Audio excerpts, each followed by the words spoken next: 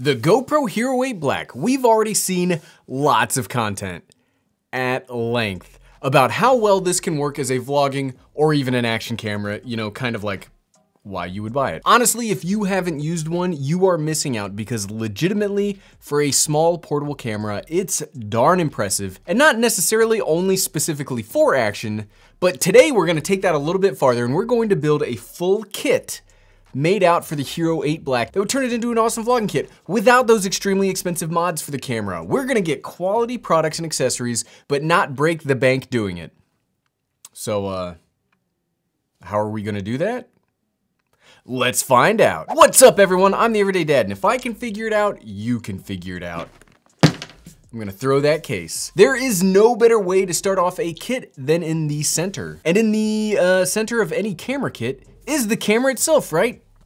We're just you're learning all sorts of stuff today. And this isn't gonna be a crazy kit with a metal cage and a light and all sorts of junk that you don't actually need or won't really use. These are pieces, these things right here that I've assembled are gonna solve a few key problems with the GoPro, and it will take your videos to the next level without being super expensive, because cameras can get expensive if you haven't noticed by watching this channel. On to the GoPro Hero 8 Black.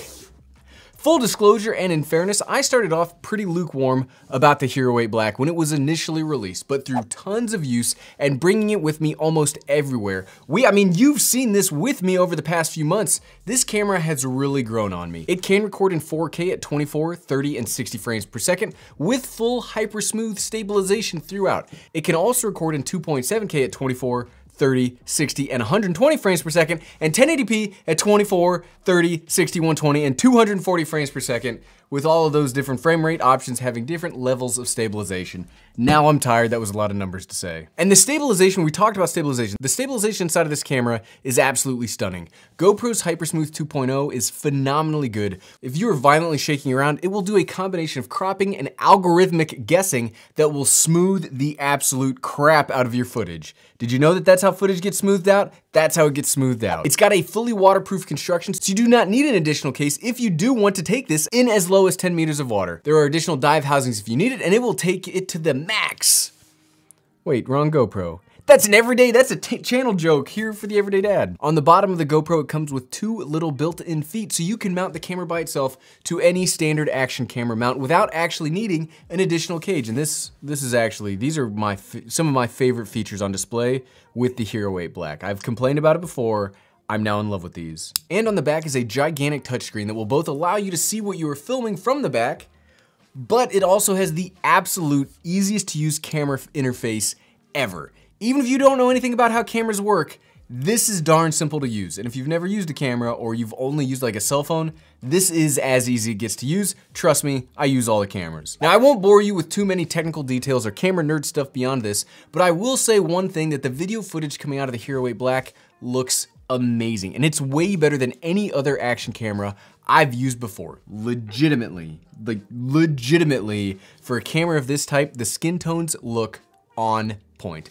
The sky looks like an actual sky and not some kind of neon blue world-ending nightmare, and even boring woods in gross fall browns, they don't look terrible. The camera is the center, and despite what my glowing recommendation in the beginning of the video might allude to, fancy words, this camera does have a few weaknesses that we need to overcome. Some of these are severe and could be deal breakers without some of these pieces. First off, we're using this $10 lens and screen protector, which is absolutely the first thing you need to buy. And when I mean the first thing, I mean buy this or something like this before your GoPro or with your GoPro, because spoilers, if you haven't seen the rest of my content, the Hero 8 is missing a removable lens cover. So if you scratch this, I mean, I guess you could always buy another one. Seriously, of all the things we need to fix today, this is the thing that you have to. Like, you don't have a choice. You have to fix this because this is the worst in my opinion. It's not all doom and gloom though. These are pretty darn easy to install and they were relatively cheap. And it will give you the ease of mind that your brand new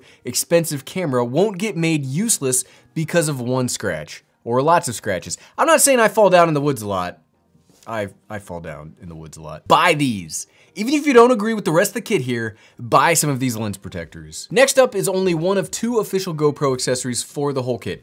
This silicone case solves a problem that I've had with the camera itself. Is great when you're walking around. It's super small, and with that insane stabilization, I've gotten rid of my action camera gimbal, but when I'm done using it, what do you do with it? I mean, it's a little big to go in like a standard pocket, and I don't really want to take my backpack on and off all the time just to put this thing in. Enter the lanyard attached to this case. The case itself will provide scratch resistance to the body of the camera, but the real key here is it holds this lanyard in place. So when you put the camera down, you can. Sounds like a simple thing, and maybe I'm just crazy. Maybe. But I hate having things in my hands when I'm hiking or running or adventuring. I wish I'd purchased this so much longer before, because it's just so much nicer. Hey, we're doing vlogging. Hey, what's up, everybody? Then you drop it. You're done. And then when something happens, oh, you pick it back up again and you can go. The case slips right on, feels great, and only costs 20 bucks. I highly recommend it again. Look at that. Took 5 seconds while I was talking. Boom. Next up in the kit, let's solve another problem. Holding the camera by itself is absolutely valid, easy, and will give you great results. But if you want a little more variety in your angles, want to get more things in shots, or you need like a big stick to hit things with, enter the El Grande. This is the other official GoPro accessory in this kit. And while yes, it looks ridiculous and it is very big, this is my favorite GoPro accessory of all time. Heck, this is probably my favorite selfie stick slash monopod slash camera stabilization thing of all time. I take this everywhere I bring my GoPro, and since I bring my GoPro with me almost everywhere, I always have the El Grande. It's built like an absolute tank. The body is covered with a very nice grippy rubber that makes holding it so easy, and the build quality is sturdy enough that, I mean, again, much like in the Lumix G7 video, you could use this for self-defense when out on the trail. I mean, I don't want to hit somebody with this because I bet it would hurt. It does telescope out into a crazy long selfie stick that really gives the GoPro serious reach. You can change the angle of the camera using this little adjustable ball head here on the top, and it connects to the GoPro with the, now I don't exactly know what these are called, which for someone that's been making content about GoPros for like 3 years, you'd think I'd figure it out. But it's this little collapsible mount. We'll call it the collapsible mount that's like part of the sticky mount thing. I've used this thing while running, while hiking. I've used it in the rain, in the snow. Again, I use this darn El Grande everywhere. If the lens protector is the first thing you buy, if you really want to get some crazy versatility out of your GoPro, I've recommended everything here for a reason, but this one, it's pricey, but it's absolutely worth the money. Now, if you don't want to carry this gigantic mono selfie pod stick, coined the everyday dad, there are smaller options out there, something like this. I found a cheaper one on Amazon. You don't need to spend too much on a selfie stick, as they all generally do the same thing. Much like the El Grande, this will telescope out, and with the width you can get on the GoPro, you'll still be able to get roughly the same kind of shots. This thing can go to super view, and you'll get like, you will still be able to get everything in frame. This one was cheap, it's light, it won't take up very much room, and it has enough of a reach. I say this a lot when I'm out hiking, running, or adventuring. Ounces equal pounds, and I find a direct correlation to how heavy the crap I'm carrying around is to my enjoyment of that activity. So light stuff is important. Now, even though it doesn't fully rotate around like the GoPro option, it does have the ability to let you tilt your GoPro up and down when you tighten it in, so you do get some extra functionality out of it, and some of these do have Bluetooth connections, which I don't really find all that useful anymore with something like the GoPro, because it has voice commands that work well enough to not need a Bluetooth controller, which might be why they stopped marketing their own Bluetooth controller. I just learned something. So we've got all of this stuff, right? We'll just take all this, we'll toss it in a bag, and we'll be done. You can't just toss it all in a bag, it'll get messed up, so the next thing would be a nice tough case to toss around all of this stuff, and any smaller pieces like little mounts, adapters, SD cards.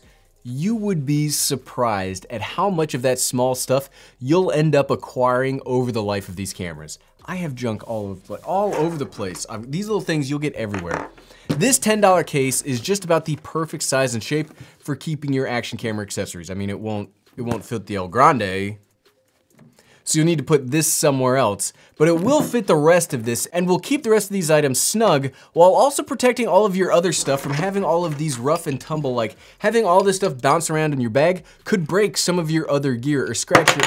See, like that. Or it could scratch some of your other gear, and you don't want that. It doesn't need, all your other gear doesn't need all that action up in its face. So now that we've seen all this, we've seen all of the gear we've talked about today, let's pull all of this vlogging kit together and hop outside and see how they work with a vlogging test. See you out there.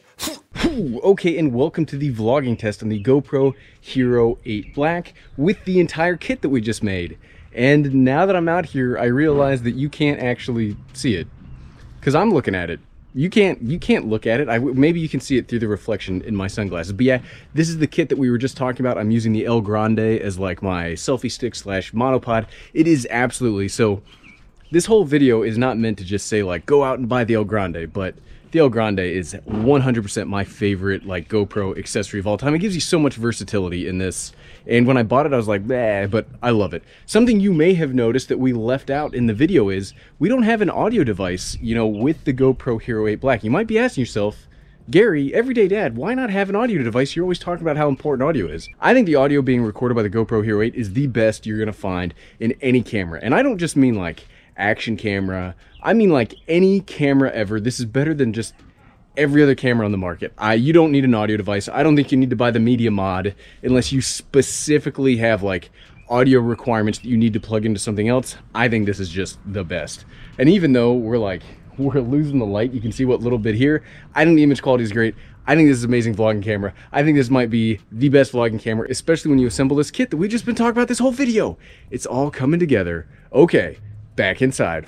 And we're back. So at the end of the day, we spent about $100 on accessories.